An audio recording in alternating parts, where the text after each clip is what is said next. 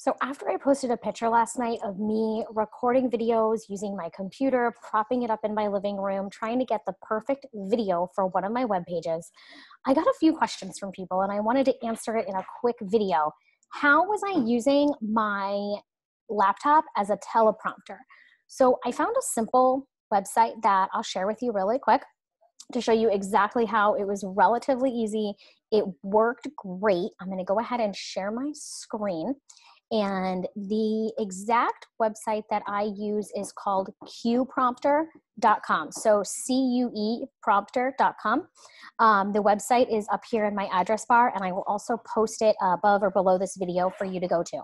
And this is where it brings you. So I simply found I just went into my notes app on my phone or on my laptop or onto Google Docs, wherever I typed out what I wanted to say, and I pasted it right here. So for example, if I wanted to, let me just grab some wording from my email. Okay, this is an email that I was writing and I copied it and then I came over here and I pasted it, right? So I didn't change anything here as far as the width or the size. I left everything. I liked the big font that it came with. I did white text on a black background. I left it that way and I hit start. It then opens it up in a new menu. So the speed you can adjust here. This is speed 1, is relatively slow. However, it was actually pretty good for the speed of that. And then to start it, I just hit the space bar on my computer and it went and I was able to read it.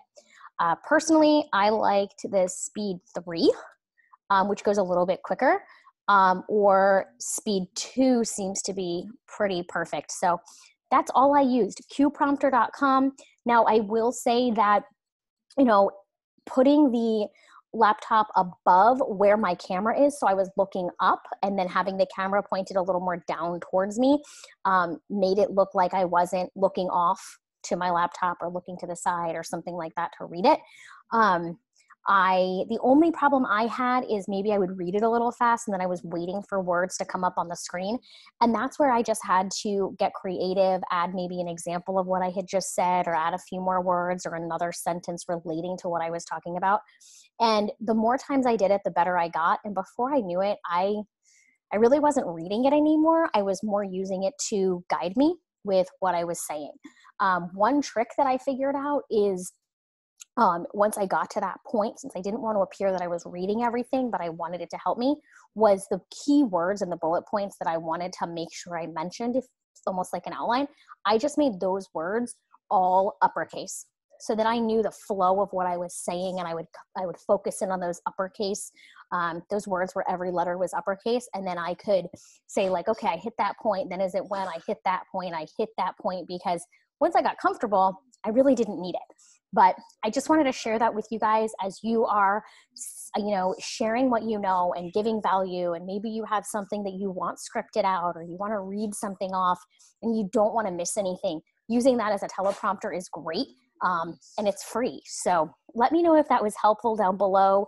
If you have any tips and tricks for when you create videos, definitely share those.